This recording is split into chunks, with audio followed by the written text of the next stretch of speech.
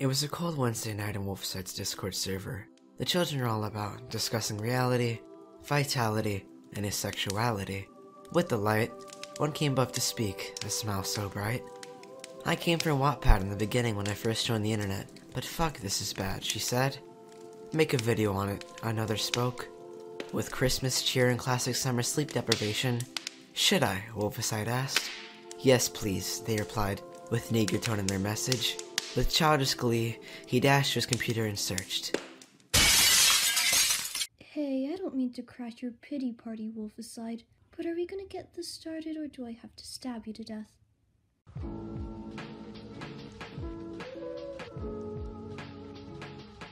Oh, so we're actually doing this again? As I woke up from my bed, I thought about what has happened in the last few years. After the barrier was broken, all the monsters came into the human world. The humans got used to us, and so peace was achieved. After we had peace, Dad and me went and got our own place into the woods, by a bunch of yellow flowers. It was our perfect place. I never saw Mom or anybody, though, but I did call them every week. Every time, all happy and cheerful, talking. It was great.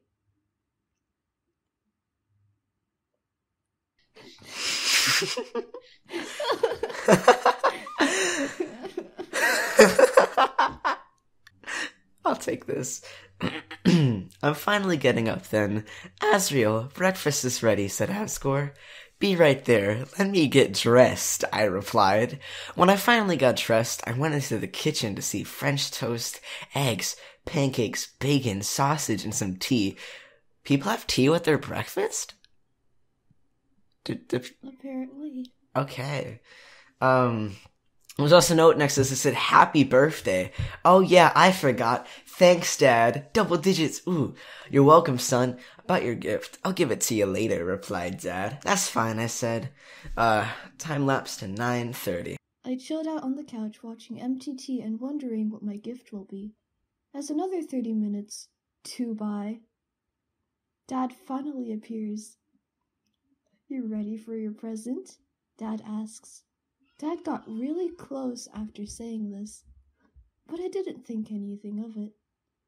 I'm so ready for it, I said excitedly. Okay, here's your gift, said Dad. After he said this, he grabbed me and dragged me to his room. Hey, what's going on? I cried. Dad said nothing, but instead ripped... Yeah, we're stopping here. We're gonna stop here and do something else, because I think, number one, this video's gonna get taken down. Number two, we're both gonna get cancelled. Number three, my mother will somehow find this video and think I'm into incest. So here's what we're gonna do, Gummy. We're gonna move and not do that anymore. Yeah? I think we could both agree on that. Alright, so we have a flirting lesson. I don't remember who this was sent to me by somebody, but it's Ralsei x Kris. I'll start it off. Look, Kris, it's a dummy I made a while back, days before your arrival actually. Why not practice battling on it? The cheery prince took a battle stance, clearly ready for a fight against the dummy. Kris shows agreement by nodding and taking a battle stance himself. So first off, let's try fighting. Simply slash at your dummy with your sword. Kris readies himself and slashes the dummy at the perfect time. Wow, that was an incredible attack, Kris. Have you done this before or something?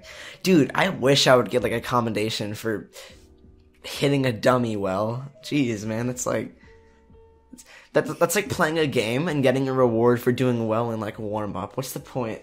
Alright, no matter what, I suppose. Anyway, next up, let's try acting. To act, just go up to the dummy and give it a hug. Ralsei slightly blushes and points at the dummy? Alright, you go.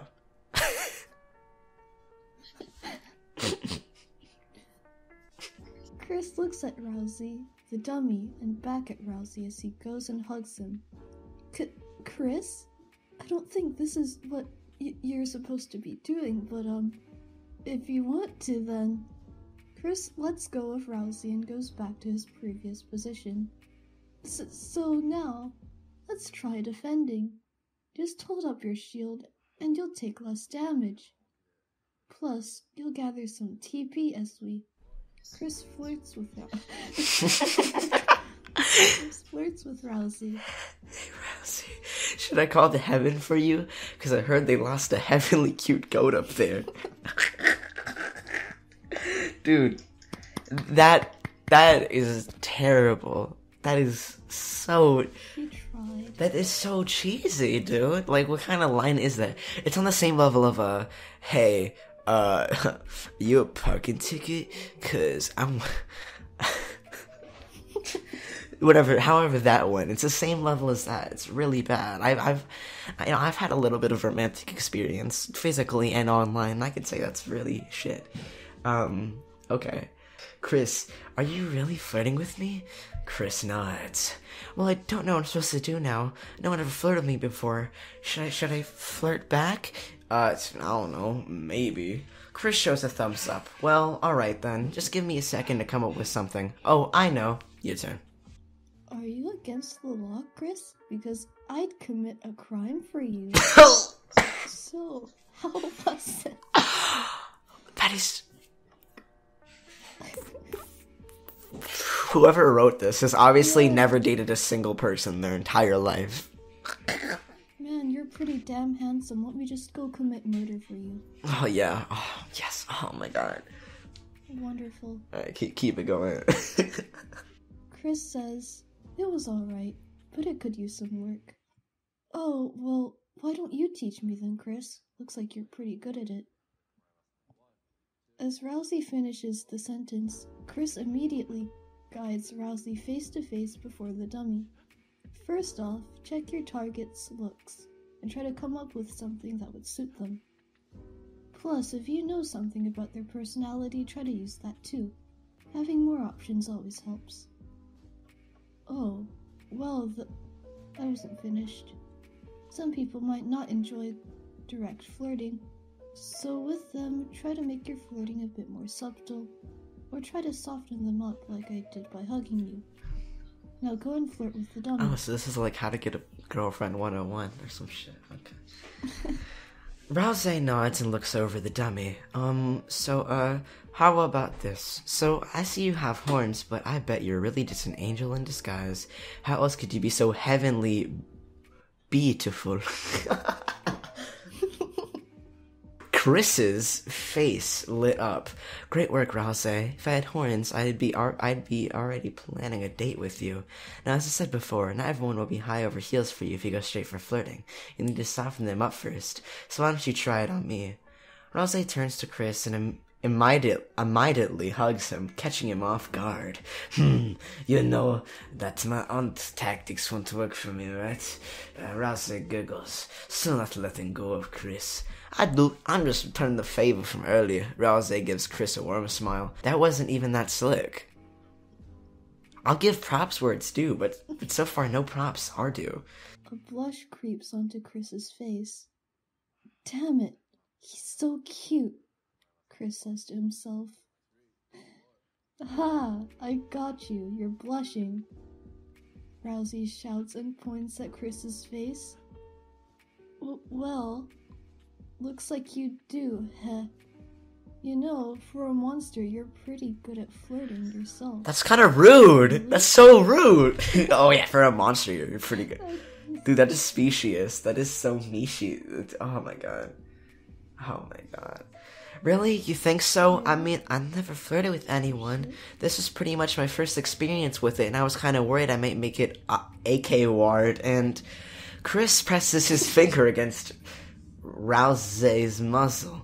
Don't worry, you did good. Ralsei blushes and takes a step back as he stares at the ground. Well, then could I ask you for one last favor? Sure, anything for my fluffy friend, Kris answers with a smile. Can you be in my YouTube video? Kris was definitely caught off guard more than before, but he couldn't say no to Ralsei. To say the truth, he wanted this as well. You mean like, on your channel? Ralsei started to blush even more as he asked Kris's question. Well, if you don't mind the fact that I'm a small channel with 60 subscribers, I would love it if you can do a sub for sub. Please. Ralsei tugs Kris by one of his shoulder pads, pulling him into a subtweet. Kris gives into Kris gives into the kiss after a second of hesitation. I put that joke on for way too long. After a minute of embracing each other and kissing, they break apart. Huff. So, does this make us PP partners now? The worked up goat asks. It makes us, Puff, whatever you want us to be. Fuck buddies, the human answers and wipes off some sweat. Kris, do you consider me sexually attractive? Ralsei shyly almost whispers. Kris freezes, wondering if Ralsei really said what he thinks he said. Kris tries to speak, but cannot. Feels like there's something stuck in his throat. Ralsei giggles under his scarf until he bursts into a laugh. I'm sorry. I'm just teasing you. You don't have to answer if you don't wanna. Fuck. Ralsei looks down on the ground, feeling a little ashamed of himself.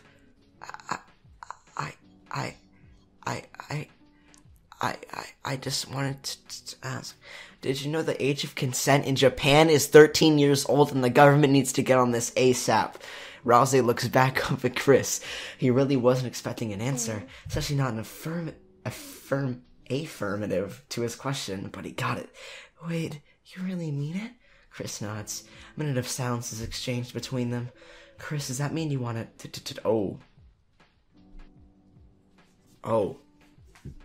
touch me as well? Ralsei suddenly moves closer to Kris. Kris, I want it as well. What? Ralsei shoves Kris, making him fall and lay against the dummy as he sits on top of Chris's legs. I want you to 50% off all G Fuel products. Use code KEEM. Please. Please. Meanwhile, not too far before the first puzzle, A big purple monster is mumbling on her way back to the gate she went through earlier. Ugh, those jerks.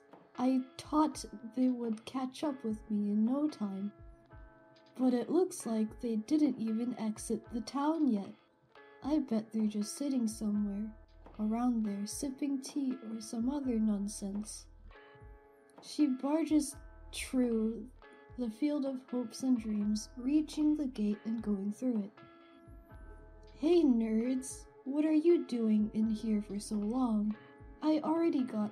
Susie overhears a conversation between Ralsei and Kris.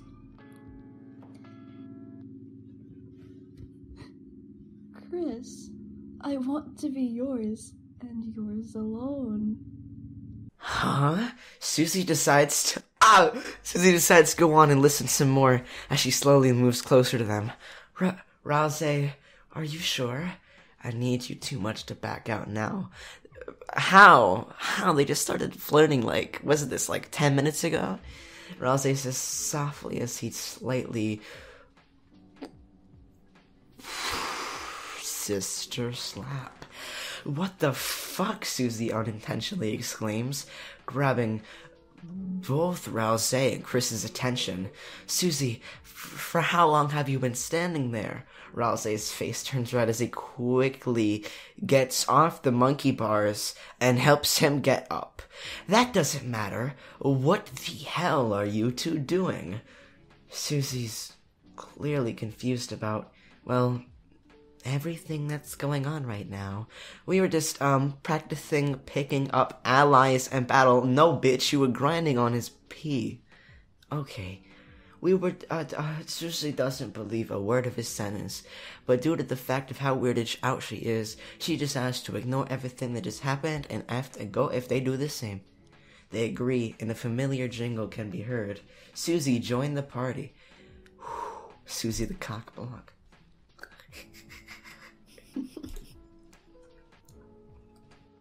The party, consisting of 2 monsters and 1 human, continued their journey through the field of hopes and dreams. Their journey was pretty uneventful, though, the most exciting thing being the meeting with Sham and getting to look around his seat. Not even the battles were much fun. They started to feel the same and to Susie kinda annoying. No one from the trio said a word since what happened at the training dummy. It was way too awkward for anyone to say anything after that. For anyone except Susie. Her mind was filled with thoughts and questions, and she couldn't bear the silence any longer. Nah, alright. I'm sorry, but if no one's gonna speak up, then I'm gonna be the one breaking the silence over this party, she suddenly exclaims, making both Ralsei and Kris stop and look at her in confusion. I get it. I caught you two doing weird things in your lovey-dovey moment, and now it feels weird for you to talk to each other, or me, but silence is really not a better solution than trying to figure thing out. Plus, this silence really pisses me off. She stops for a moment to catch her breath, only to continue talking a second later. So now, you two will sort all these feelings and other mushy bullshit right here, and right now, or I'm leaving again and you two can feel as comfortable as you want. I'm better off without you two nerds anyways. She sits on a nearby tree stump and watches the prince and the human laying her axe's top. The prince gathers the courage and looks right at Kris's face, a huge blush appearing as he does so with a frown hiding behind all of it. The human does the same, not blushing though, but frowning directly and trying to look away immediately. You know, when you're writing a fanfiction, I'd expect you to, I don't know, maybe, you have Google. Here, you can spell mightily correctly. The prince opens his mouth as if he wants to speak, but closes it oops. Oh, come on, Susie, shut up. Oh, come on, Susie lets out angrily once again. Do I really have to be your counselor? She stands up and walks over to them. That's Toothpaste Boy. She grabs his head and locks it in a direct stare with Kris's face as she does the same to him. What are you so flustered about all this time? A moment of silence is shared only for Ralsei to finally speak up. I'm flustered because he put me in his Twitter bio.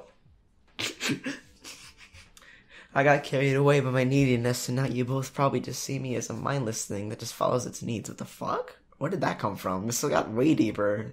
Okay. The frown on Rouse's face started to reappear just for Susie to step in. Yeah, no, that's some bullshit you're spitting right there. To me, you're a toothpaste boy, and you'll always be that. No matter how needy or the types of messed up you might be. He turns her head and looks at Kris as she catches Ralsei smiling at her in the corner of her eye.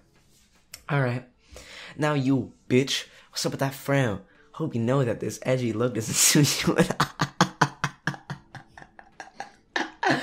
I like that line. I'm gonna use that. Kris behaves like a lifeless husk, letting Susie shake with his head, but not reacting at all. Still answering her question, though.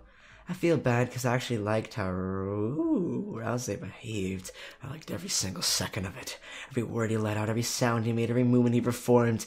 And I fear that if he continued, I might have not been able to keep it to myself anymore. But I've done something bad to him. You mean fuck him? Wait, you mean pound him, right? You're really turning full emo on us, aren't you, Kris? She chuckles.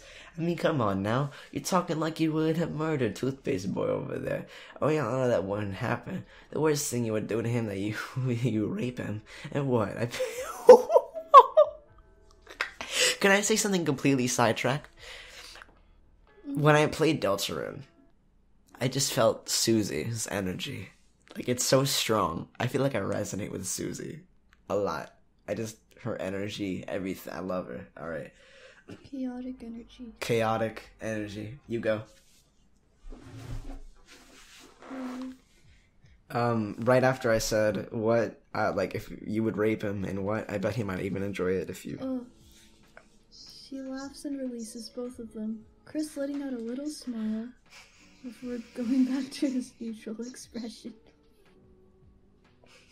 I wouldn't enjoy such things, Susie. Now you're just making me look like a slut. The prince lets out angrily with a blush all over his face. Oh, really now? I was gonna talk because like whenever I hear background noise from your side, that's when I like usually cut in because oh really now? Then how about we test it? She picks Kris up. Kris, attack. What? Susie, I'm not your dog. Plus I want to rape Ralsei just to prove your point. Oh, you go. Oh god, you go. Throwing you under the bus here. Kris struggles a breakout of the monster's grip with no chance of success. Well then, I'll just have to make you. She throws Kris at Ralsei, thinking she would hit him directly. Oh no. Ralsei just gets out of the way and Kris ends up flying into a bush. Ow! How is that supposed to make me want to rape Ralsei? He peeks out of the bush. Well, I thought you would hit Ralsei and end up laying on top of him. Like, you know, in every generic romantic novel or movie. She yells at him, grinning at him in the process. This isn't a movie, though, he yells back at her as Susie answers by just shrugging her shoulders. Kris lets out an annoyed, And thanks to Ralsei, they soon get back on track. This time, conversations are just coming one after another. So, Gummy, Yeah. what did we learn today? Don't fuck kids.